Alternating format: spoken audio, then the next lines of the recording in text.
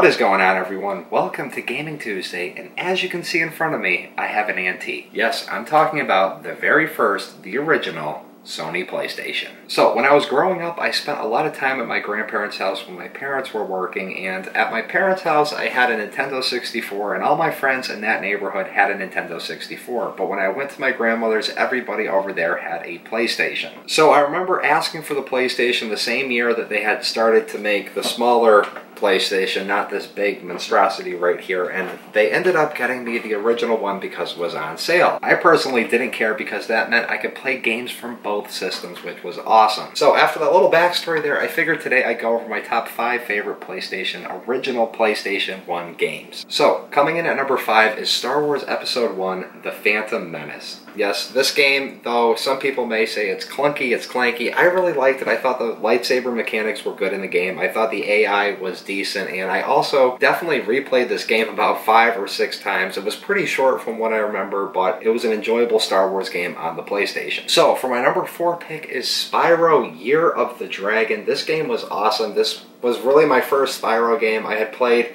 Spyro on like a demo CD that was over my cousin's house, and I just remember liking it so much that whenever I saw it in the store, I wanted to get it. So coming in at number 3 is James Bond Tomorrow Never Dies. This was, I think, the only James Bond game that I played on the PlayStation. It was a lot of fun. I remember this one part where you could go skiing and shoot the gun at the same time. I remember always going back and replaying that level because it was a lot of fun. For number 2, I have a game that there's so many different sequels of. I don't even know what number game they're actually on right now, and there's so many other different knockoffs of this game. But anyways, I'm talking about the very first, the original Tony Hawk Pro Skater. Yes, this game right here, I spent hours and hours playing the game because let's face it, not that many of us can go out there and pull some crazy moves on a skateboard like Tony Hawk and the people. Forget who else was in this. Reynolds, Rowley, Steamer, Thomas, Burnquist, Campbell, Glifberg, Hawk, and Lasek.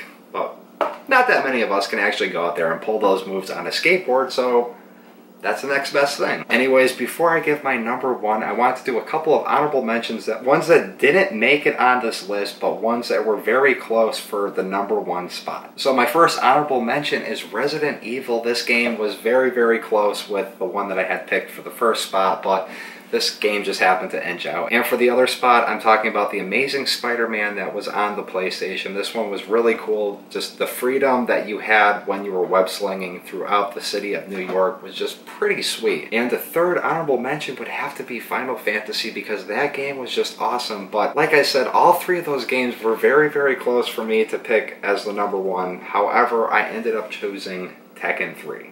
Tekken 3 was awesome. Combined, I probably put more hours into this game than I'd say 70% of all the other games that I have for PlayStation combined. This game was awesome.